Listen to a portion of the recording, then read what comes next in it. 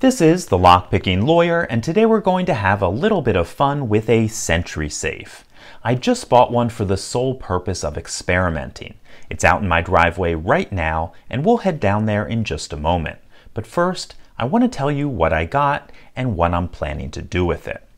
I ordered the model SFW123GDC. It's this one right here, and it's a 90-pound box that's secured by both a digital keypad and a tubular lock.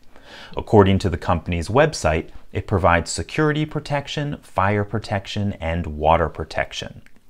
Now, I can't speak to the fire and water protection, but as for security, that's the reason I'm making this video. There's a lot of confusion out there about the level of security that's provided by products like these. And frankly, I think that confusion is understandable.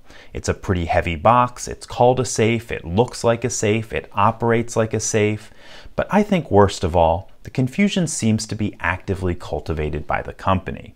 If we read this manual, we can see that it explicitly anticipates that owners will keep valuables, things like jewelry and watches in it.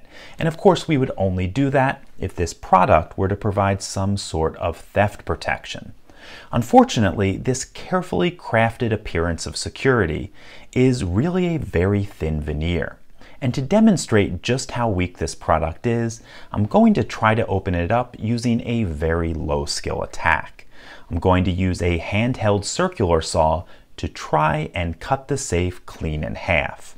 Given the weak construction, I would be very surprised if it takes more than a couple of minutes. So, let's head down to the driveway and see what happens.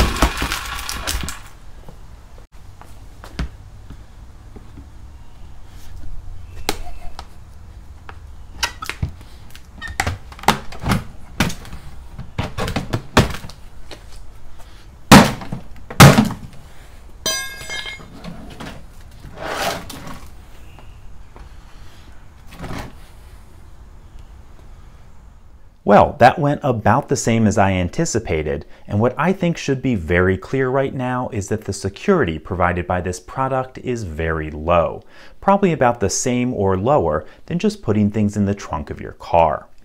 Now that we can see the cross-section of the safe body, the weak construction is really laid bare. It starts with a thin piece of sheet metal, probably thinner than what you would find in your average filing cabinet. That's followed by some fire insulation that was probably poured in, and then we have a plastic liner on the inside. Clearly nothing that will stop a thief with even basic tools. So, if you're in the market for a safe to protect your valuables, make sure you know how it's constructed, because much of what you'll find in stores is woefully deficient. In any case, that's all I have for you today. If you do have any questions or comments about this, please put them below. If you liked this video and would like to see more like it, please subscribe. And as always, have a nice day. Thank you.